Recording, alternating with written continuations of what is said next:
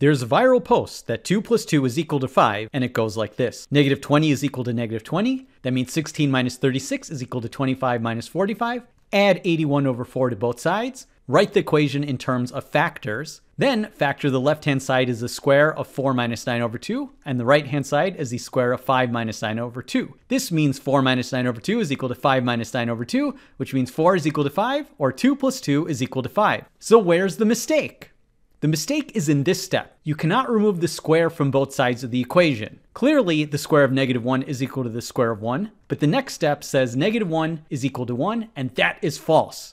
This implication is not true. The reason is that if x is equal to y, then x squared is equal to y squared.